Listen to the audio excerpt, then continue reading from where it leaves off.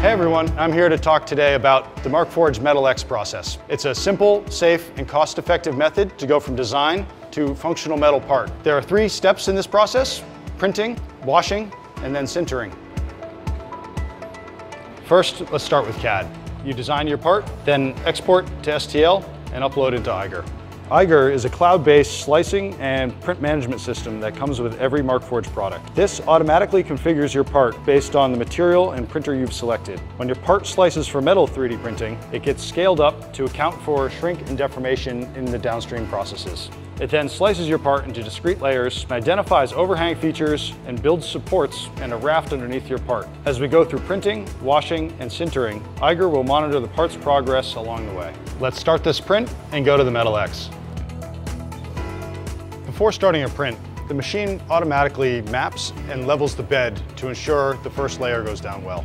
Your print is built of 2 materials stored in this heated chamber above. One of ceramic release material and one of the metal to be printed. This filament material is metal powder safely suspended within a 2-part plastic binder. It gets heated and extruded onto the build plate where the part is created layer by layer. The release material gets extruded as an interface between the part and its supports, so that once your part comes out of the furnace, it's easy to remove. Unlike other metal 3D printing systems, this process does not require loose metal powder, resulting in a safer and more cost-efficient workflow.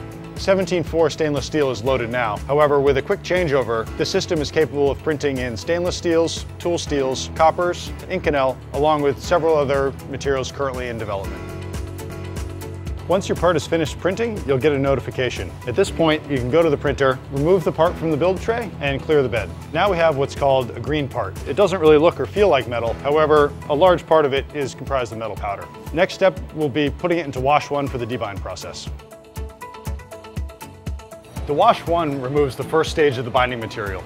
A green part is taken from the printer and placed into the wash basket, which is then lowered into the solvent.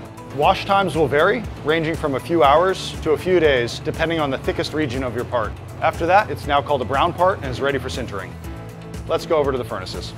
This is Sinter 2, a furnace designed for mid-volume production runs and larger printed parts. Sintering transforms a print from a lightly bound collection of metal powder to a fully finished metal part.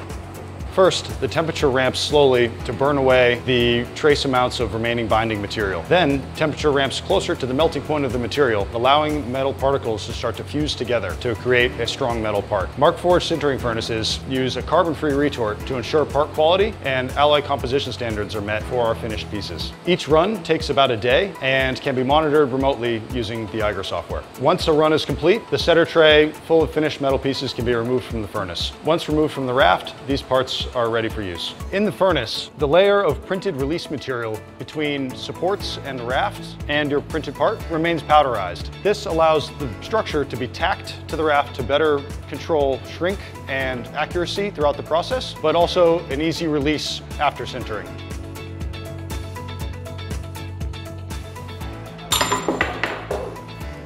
At this stage, your part is fully sintered and ready to be used. It can be post-machined, polished, or otherwise processed as necessary for the final application, but in many uses, the accuracy and strength are good enough as is. It's ready for install. Check out markforged.com for more information about our simple, safe, and cost-effective method of metal additive manufacturing.